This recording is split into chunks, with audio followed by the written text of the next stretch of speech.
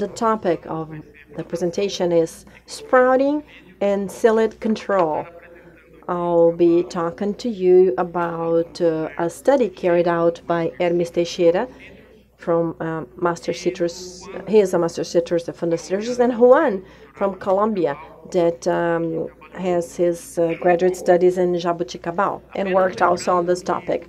Just would like to remind you that the work on sprouting is part of a larger study that we have carried out for a long time with the goal of understanding the impact of the environment on processes involved in the spread of the HLB bacteria.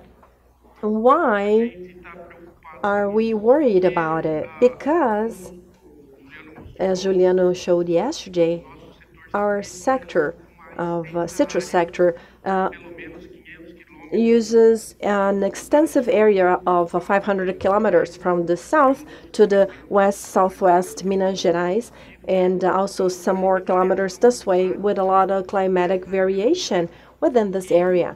And that has shown that along the years, 14 years, HLB has been more prevalent in the central area, characterized by intermediate temperatures in between north and south, and also in terms of rainfall amount.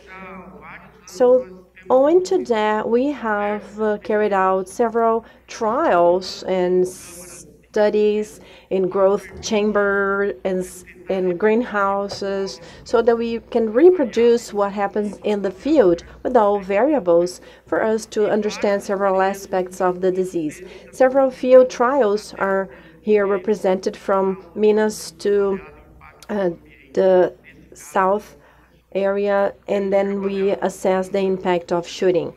We have worked with plants coming from nurseries, and in the field we have the most different age groups of trees, and we are then focused on psyllids as related to sprouting. And also we have healthy and diseased plants for us to understand the processes of the acquisition of bacteria, its spread, and so on and so forth.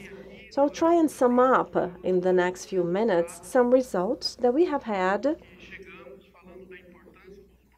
in terms of how important sprouting is, seasonal variation, influence of irrigation, rootstock, and cyan or canopy. It's Hermes's work, and then the sprouting in healthy and diseased plants, development phases for the sprouting and influence of temperature, importance of sprouting in the reproduction of the psyllid, and also the inoculation of Liberibacter, and also the consequence of the growth as related to spraying. So the importance of sprouting. Several studies have shown that sprouts are really nutritious. It will produce odor that will attract psyllid, and then they are the favorite place for the reproduction of the fruit borer, for aphids, for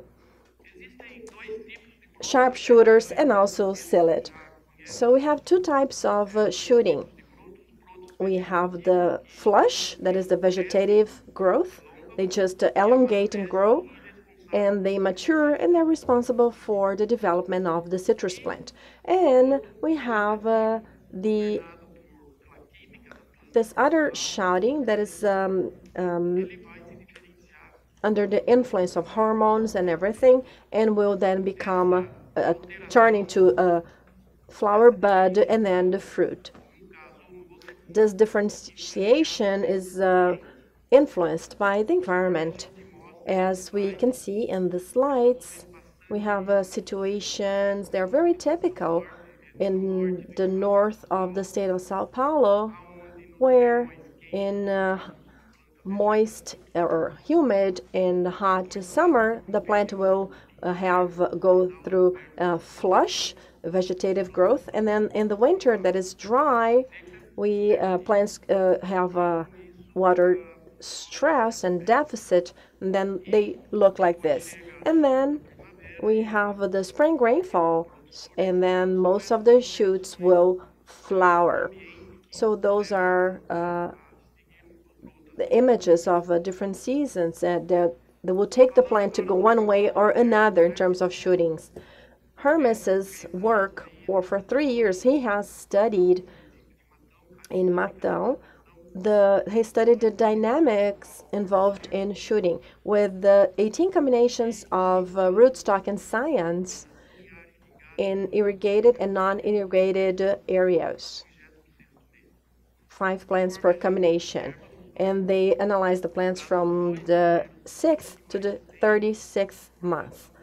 And here we have a vegetative growth, flush, in the first year, and then the vegetative and reproductive shootings. It's important to notice that in the beginning, we always have shoots in the plant.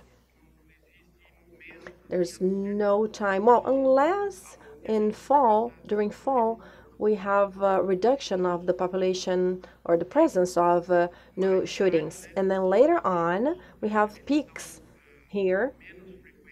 There are not as frequent, but shootings are always there. And that is difficult for us to control psyllid. That's why. Variations are due to this change, this peaks. They are related to those temperature and rainfall variations, as we can see here. So we have a drop in temperature and rainfall, but then during the winter, if we have rainfall, then we have a flush right after, or vegetative growth. We have not seen the impact of irrigation on the shooting pattern, as we can see here. So peaks take place in the irrigated and non-irrigated areas here in the central region in a very similar way. So what we can see is an amount of shootings that is larger in the non-irrigated area, very likely influenced by the dry time followed by rainfall that will lead to this amount of shootings. Influence of rootstocks. We have not seen any influence of rootstocks in the shooting pattern. As we see here, we have rank per lime and Sunky that behaved similarly. Same thing happened to canopies. Although we have had more vegetation for ruby, the shootings pattern was very similar. All the study that I'm mentioning to you was carried out with healthy plants. Today we are trying to understand even better all that for diseased plants. Today I wanted to show you this slide that I included, although we have not quantified yet the influence of pruning in the amount of shooting as compared to non-pruned trees. But it's visible that top and side pruning will lead to intense vegetation, and that is a critical time for controlling the insect. Keeping this population of shooting that is very large, vegetating, growing without control is an invitation for bacteria and for greening to develop, because the insect will be attracted and will reproduce and inoculate the plant. Some colleagues comment on the sharp increase of the incidence from one year to the other due to pruning practices, and also when you have spraying that is not as frequent. Influence of the disease. This is a study that we carried out not long ago, so we do not have a lot of conclusions yet. We have not gone through winter. We started in October last year, so we're going to go through the first winter now for this experiment. And what we can see so far is the trend of our having more shoots, as shown in orange here for different regions, and this is for diseased plant. HLB will cause defoliation that will lead to an effect that is similar to pruning, as we can see in this slide. And another detail here is synchronicity. So we have shootings in the healthy plant and here diseased plant, showing that the diseased plant will work as an infectious reservoir of psyllids for the plant. Juan studied a lot the development phases for the vegetative shoot. We have the bud being swollen, and then we go to the P1, 2, 3 phases, and so on and so forth. And then with this increase or this development, we have hardening of tissues that then become less favorable for the insect, as we can see here. This study was carried out in 2 different environments, and it showed that the female insect will lay much more eggs, many more eggs in the V1, V3, and 5 than in 6 and 7, showing that initial phases are more favorable for egg laying of D. diaphorina citri. And most of the eggs will hatch and become nymphs and adults if shootings are initial, just for the initial shootings. So here we see the importance of the shoots for egg laying and for survival of the insect. Here we have results in terms of the importance of release of Liberibacter. Here we have 4 experiments put together, always with the same trend that new shootings, young ones, are more favorable for the inoculation of the bacteria causing greening. We have the V5 phase, that is where leaves are still very tender, the shoot is not growing anymore, but we see that there is a low frequency of inoculation by insects, infectious insects, in those stages. Juan also studied the impact of temperature on the development of shoots. And what's important for us to understand is the frequency of shooting, the frequency rather of spraying to protect shootings. Here I show the 2 extreme temperatures that were used in the growth chamber, a higher temperature varying daily from 28 to 38, and the other one varying from 10 to 20. So for the shoot to come from V1 to V6 is very fast. 30 days is what it takes for the complete cycle, and it can come to sizes of up to 30 centimeters, whereas during cold weather time, the same change from V1 to V6 or 5 will take much longer, almost 100 days, and shoots won't go beyond 10 centimeters of length. Those are extreme situations that can happen in the field, not for long periods, but we just wanted to understand, in a better way what happens. And also he included another range of temperature that allowed him to determine the number of degree days necessary for the development of the shoots.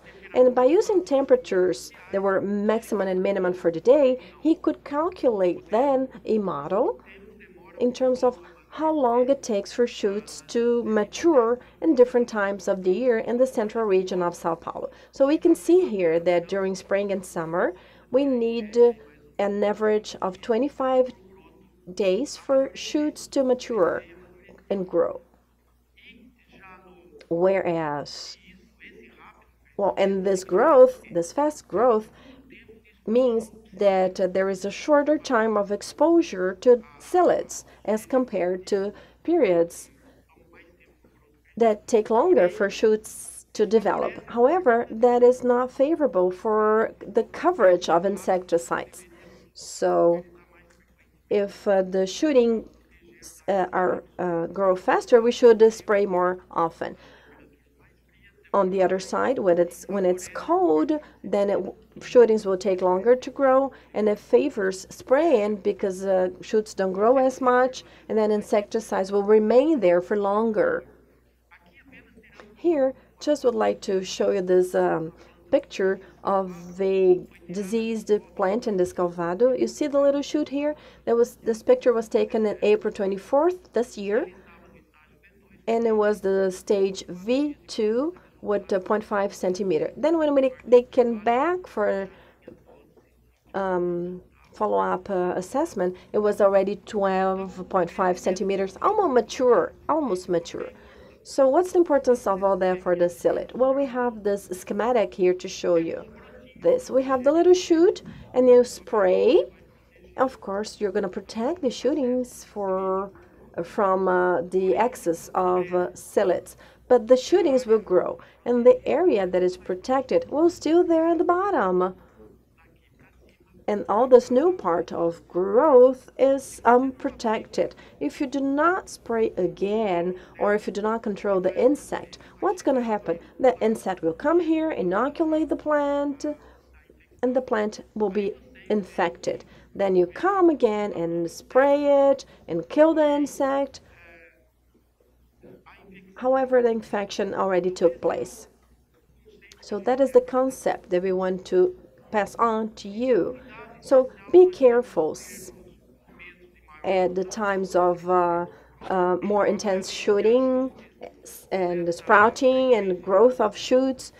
And of course, we have research carried out at Fundicitrus on this, but we do have to protect the plants at the time that is more favorable to the reproduction of the insect and inoculation of healthy plants by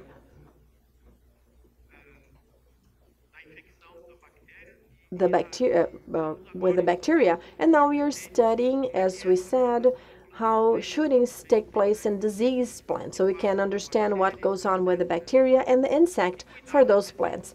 And care should be taken, as Renato mentioned yesterday,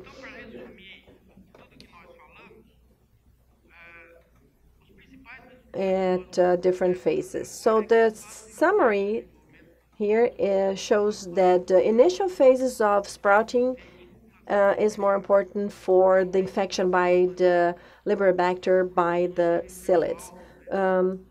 Shootings should be or are the target for the insect, the vector insect. We have seen that the sprouting pattern, especially in the study that we carried out for this region, was similar in terms of irrigated and non-irrigated areas, and also for the main varieties of rootstock and scions. So we believe that no special care should be taken with this or that combination of rootstock and scion, or irrigated areas and non-irrigated areas, as shown by the data in our study carried out so far.